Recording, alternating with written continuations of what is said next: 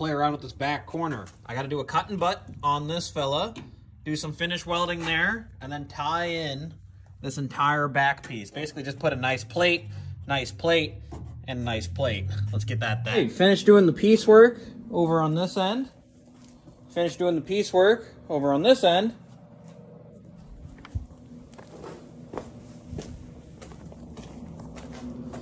And finished doing the piecework over on this end. So that's all good. Now, good that we took Old Blue apart actually when we did, because I realized an issue that we have on the transmission tunnel. Let me show you. 90s transmission tunnel. This guy right here, my four-wheel drive on the floor shifter, is off to the side. Old Blue, he's right off that main part right there, off that that cap piece. So basically, I got to cap that small one off. Didn't know. Either way, quick cap, should turn out pretty good. Got that fella all welded in. Forgot that corner piece.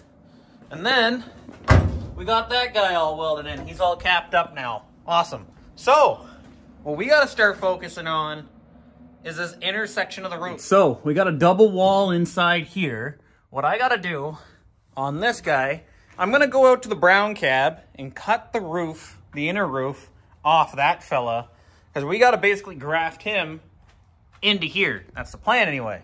So I'm going to grab the Sawzall. I'm just going to quickly cut that guy off. I'll be right back, because we're going to have to graft him there and then make our inner panels. All right.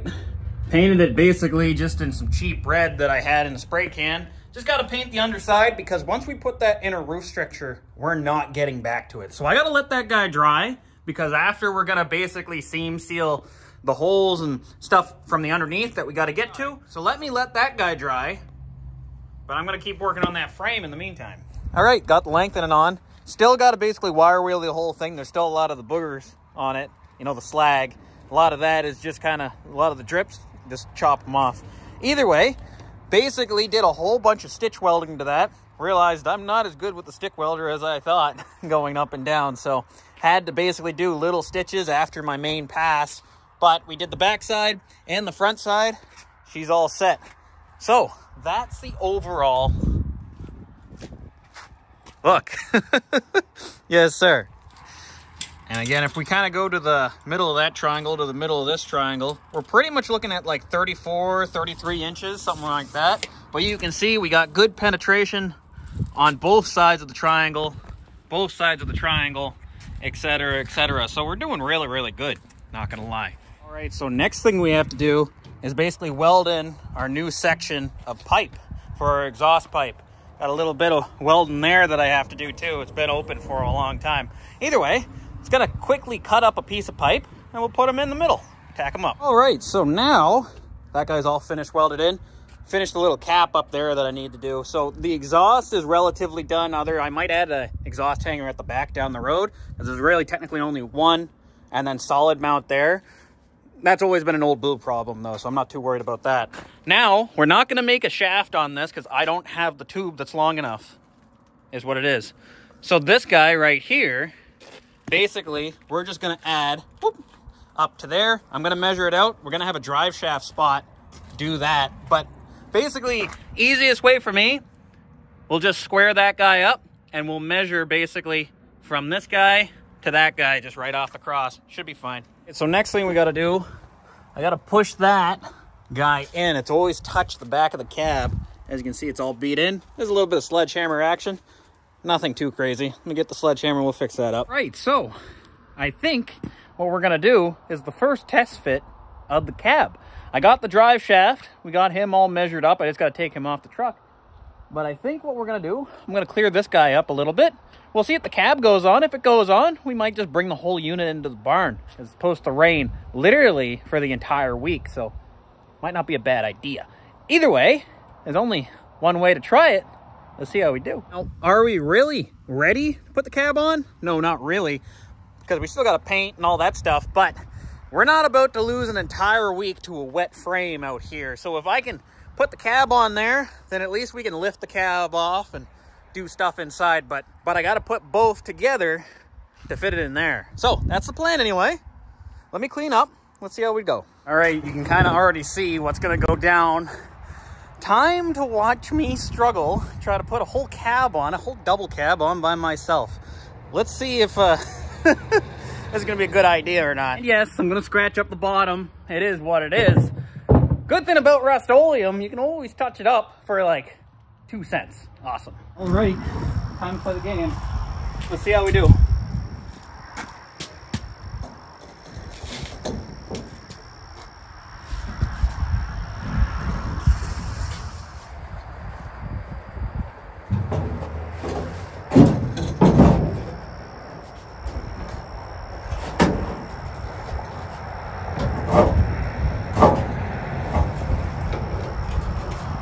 The old help of the engine crane across the 2 body mount holes. So we're gonna try that out. See if it can lift that. So far, so good. And then we just gotta try to scoot her in.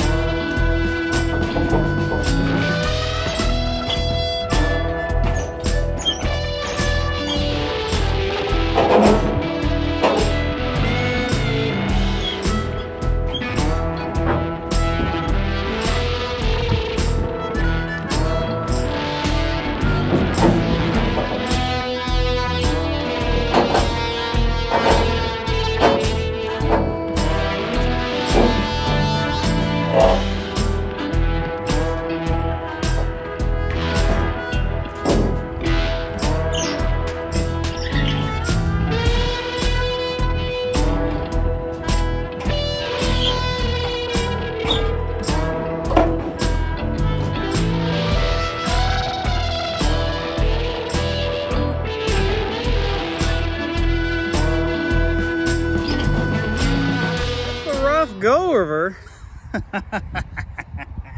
That's big. Now, mind you, the body lines aren't going to match up right now. There's no body mounts in it, the rubber parts. But that gives us the general gist of just kind of the stance that we're going to be dealing with here. Awesome. Too bad for a rough draft. It's supposed to rain an entire bunch, so I'm going to opt to just kind of ratchet strap it to the truck, to the frame right now so it doesn't fly off. We're going to clean up a little bit and try to ram jam that guy in here. We should have enough bay, I think. I got to tell you something. There's nothing like pushing a quad cab diesel 4-wheel drive pickup in a building by yourself. Whoo-wee. She's a long unit. Yes, sir. All right, so this guy's all dried up now. So I got a seam seal just on those pieces, and then we can cap this guy off. All right, got the seam sealer up on the roof. Time to encase that guy in. I think what we're gonna have to do is just give her a trim right here. I think what we're gonna have to do is give it a nice little trim on both sides first, and then we can put our sheet steel in that we took off the brown cab, one, and then we just gotta fill in. All right, got the drive shaft off. Gonna take that guy down to the shop. Now, we've built drive shafts here before. They're not overly complicated. But one thing we're not equipped for is balancing. And if you get a little bit of vibration at a certain speed, it's just, you know, kind of way she goes when you do a homemade drive shaft. We're going to get this guy professionally made and professionally balanced just so then we don't rattle our teeth to death, because we're going to have a lot of seat time in this. It's not exactly a race car or a, you know, just a toy. So I think getting one done professionally is a good idea. Oh, you know what time it is. Check out this art, though. Awesome. All right, so we dropped off the drive shaft. They're going to be working on that in the next couple days. It saves us from having to do it ourselves, saving us like 1 or 2 days of extra work, which is pretty good. Plus, they'll be able to balance it with their actual lathes and everything. There's no problem making your own drive shaft if it's a toy or anything like that, but doing just the rock method, sometimes you get a small vibration. I'm going to be putting a lot of miles on this truck. It's going to be kind of a daily for the future years going down the road. So I think it's a wise idea to get the super professionals to do it. But either way, we'll head back down to the barn. We got a little bit more welding and stuff to do anyway. All right, so I've been tracing lines, and basically I'm capping off that patch panel, and then I got to trace some lines here, cut that guy off, put the patch panel in, and then we just got a little tiny piece there, a little tiny piece there, and a little tiny piece there. Let me bang that guy out, and then we can play around with this. Should work out. I basically got the whole fella all welded in, so that completes pretty much the actual bodywork steel-wise on the Mega Cab. Pretty big milestone. And that's pretty darn good, not gonna lie, because we're on a time crunch, as I said many times before. So what I gotta do now, I'm gonna do a little bit of grinding, not a whole lot, a lot of wire wheeling, and then we gotta vacuum the whole entire thing because we gotta seam seal and paint. I'll bring you guys back when I'm done wire wheeling anyway. All right, got it pretty cleaned out. Now I'm gonna chase that with my seam sealer. I got what's left of the can and these tubes for basically the outer rockers, or the inner rockers, I should say. The critical areas are gonna get these tubes. The rest is just gonna get the seam seal, and then we'll finish off on the roof if we got any extra. The inner roof anyway, the outer skin already has some on it. So that's the plan. Let me finish that up. I'll bring you guys back. Alrighty, long night, 12:41. Got work in the morning. But either way, got that guy all seam sealed up. Floor and ceiling. I'm going to start spraying some paint on it and get that all squared up. I'll bring you guys in when the first coat's done. All right, let's take a look.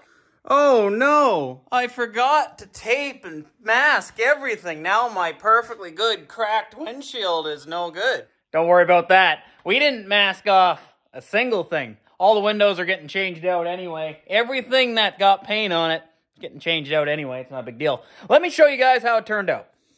Overall, she's blue. And that was the main goal, really. I kind of got the mixture a little wrong, but that's what you get when you paint at 3 o'clock in the morning. So, that's going to dry anyway. And that basically completes the inside. Awesome. All right, I'm going to bed.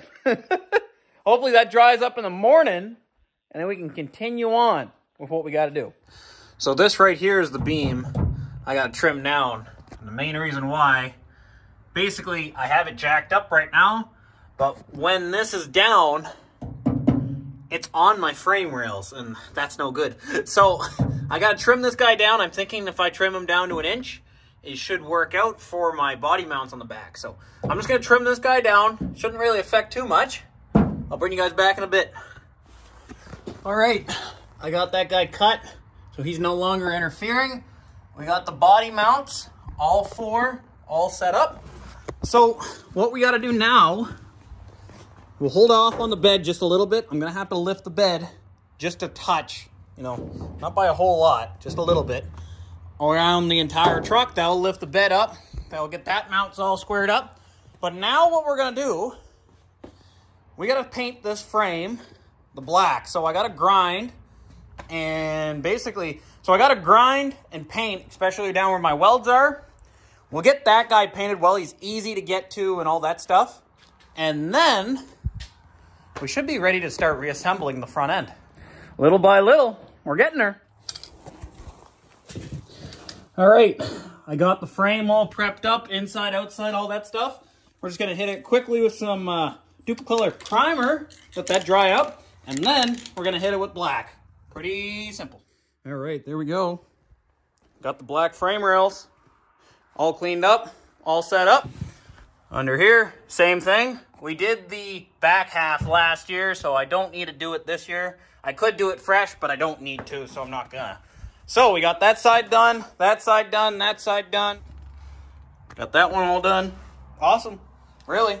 Can't go wrong with that. So now we got to do the fuel lines, etc. So now I think it's time to start assembling our front end again. All right. So we're waiting for paint to all dry up and all that good stuff, but it is working out pretty good. So now let's see about getting that front clip back onto this fella. There we go. Got the front clip piece back on. So now, time to put the fenders on. There we go. Getting her done. So I just got to align all three now. So if you come out to the back here, you can see the back end of the cab slope down. The rest of it's pretty good, not going to lie. So that back end needs to go up, and then down the road, that whole bed needs to come up. There we go. Updated the grill to the 8182 grill. Eliminates the Ford badge right on the front. I think that looks a lot better. Oh yeah, that's looking good. I like it. Yep. There we go. Got the heater box all roughed in. Got my shifter all back in. Not too bad, not too bad. So now I got to do the HVAC. Got the inner heater box all put in. So now I got to work on the outside. All right, got the brake booster, master, slave cylinder. I guess that's actually the master cylinder. Brake pedal assembly, all that guys inside. Let's put the accelerator pedal in.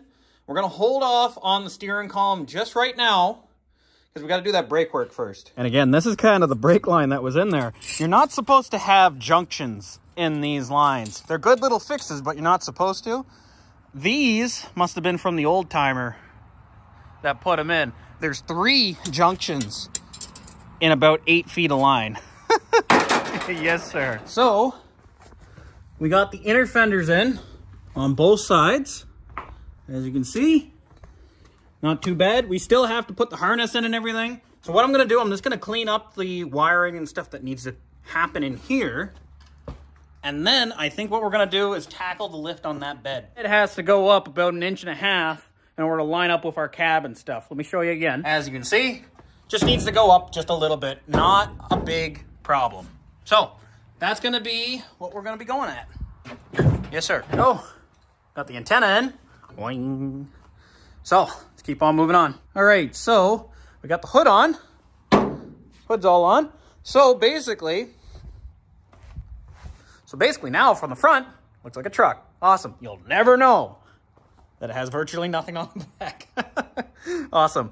I think we're a little off on the hood when I did the body line. So as you can see, this guy, either the fender needs to go out, whatever, not a big deal. This one's really out, so it's making me think, because that side is in a little bit too, it's making me think that this rad support has to come out just a touch on that side and over just a touch. It's really hard to visualize it without doors on. So even though I said I wasn't going to put the doors on, I think I'm going to put the doors on. That way I can visualize everything. I think it's going to work out. All right, first door on the mega cab. Yes, sir. Not perfect, but we got her pretty darn good. And it still needs some adjustment, but it opens and closes pretty good. Not bad. All right, we got the driver door on. Couple things that we learned while we put that guy on. Nothing too crazy. This part of the fender needs to go up, and it also proved our suspicion that this side here is inside a little bit too much based off of our gap right here. That's going to be fixed a little bit when it goes up, but a lot of it is this guy's too far back. And you can trace that over to here. Take a look at our hood. As you can see, it's too far back on the rad support. And then over here, he's just about right. So this whole corner here needs to come out like this and basically just kind of twist over to the side. We're going to leave that door for right now. We'll save all the adjusting for later down the road. Let's get the white doors on. We're going to start out with this guy right here. There we go. Got the door on this side. So basically, if you looked at the truck from this end, that gives you the rough idea. Minus the bed needs to go up and all that stuff. But all the panels are now on. Which are pretty good.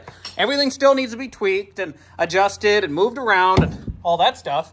But overall, not too bad. Not too bad at all. And when we start the body work on these panel pieces, grinding and all that stuff, we're going to address the doors on these guys because these were set up. These white doors were set up for the same type of West Coast mirrors that were on this guy. So basically you just got to finagle that guy out of her.